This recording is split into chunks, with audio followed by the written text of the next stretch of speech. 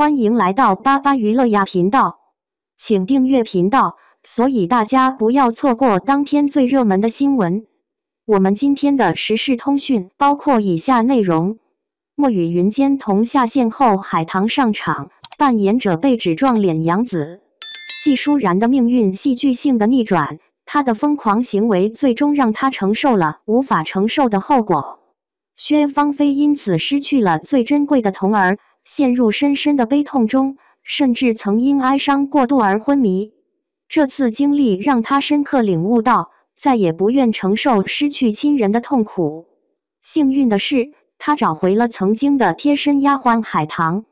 当年面对沈玉荣一家的陷害，海棠坚决地建议他逃离。然而，薛芳菲却让海棠带去对弟弟薛昭的重要讯息。不幸的是，海棠在途中遭到袭击，虽侥幸逃脱，却留下了难以愈合的心灵创伤和面目全非的容貌，对陌生人充满了恐惧。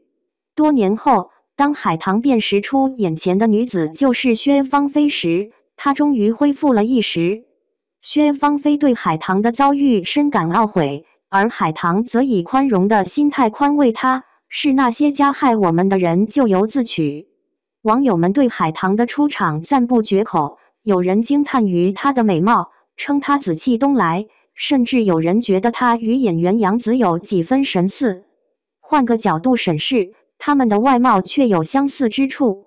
好奇心驱使下，有人询问海棠的扮演者身份。据透露，这位演员名叫杨富宇，是一位网红，现年28岁，曾是活跃在汉服文化圈的博主，与锦超等一同合作过短剧。尽管这个名字可能对一些人来说较为陌生，但他在影视作品中的表现却让观众们印象深刻，例如在《未有暗香来》中饰演的华曼一角。然而，杨富宇的表现却始终保持一致性，无论是在网剧还是电视剧中，他的笑容都如同春风般温暖，镜头前的他始终保持着高颜值。他的表演富有层次，出现时的眼神深邃，似乎隐藏着不为人知的秘密，但实际上他是个忠诚且机智的角色，早早就洞察了沈家的问题，可惜力量有限，无法及时拯救薛芳菲。